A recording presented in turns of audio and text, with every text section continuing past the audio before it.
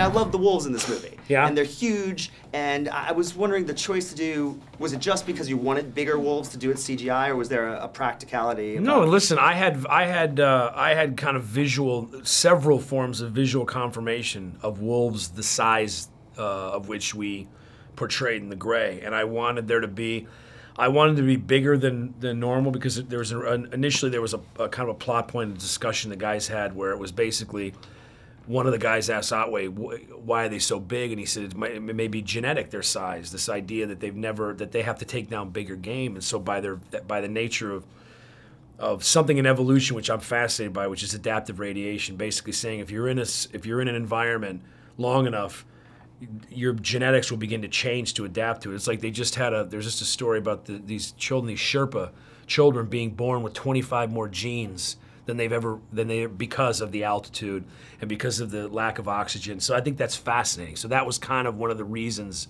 why these wolves were so big.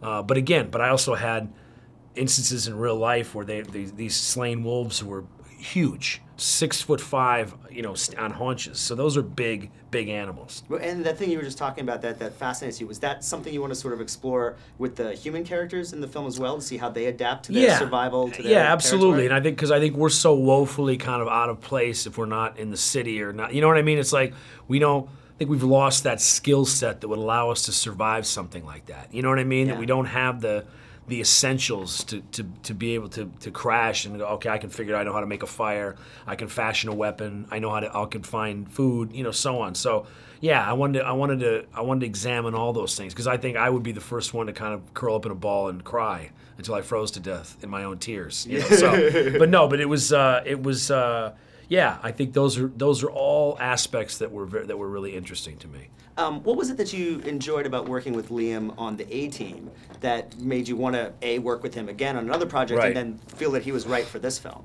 Well, I mean, with Liam, it's like, with the A-Team, as much fun as we had, you always felt like it was like, it was like a major leaguer. It was like, a guy playing wiffle ball. You know what I mean? You can just swat it all over the place. So knowing kind of what his capacity is and what his capabilities are, he seemed a natural fit for this, and a kind of a natural extension of this character in Otway was a guy that Liam kind of lives and breathes. And I think that's why he's so good in the film, is because it's so kind of him, and he completely possessed what Otway was. And it's funny, I can't even, and we had younger actors in mind, I can't even imagine what the film would be. It wouldn't be what it is if I had that, if I went with somebody younger. It wouldn't have the same gravitas and the same power, I think, and the same import that Liam brings to it. Yeah, and as a director, does shooting in those weather conditions, I mean, how does that affect the production and the crew and the shoot? Well, I mean, listen, it affects you in a very immediate and direct way. I mean, you're forced to deal with everything. You're forced to deal with every time the wind shifts, it means something different. It's like, well, here comes, you see, to watch cloud cover actually approach you and then overtake you. I've never had that happen in my life. Like these are clouds. I mean, it's like, what the hell? Like, I've never experienced that. So it was like every little thing was magnified, and there's a scene in the film where they're trying to get back to the guy, and he's from me to the door away. And you realize you can't pull your feet out of the snow fast enough. And that was a real situation that we were in. And it's just like, you can't adequately, the only thing I could do is try to portray it. You can't adequately depict that unless you're standing in it,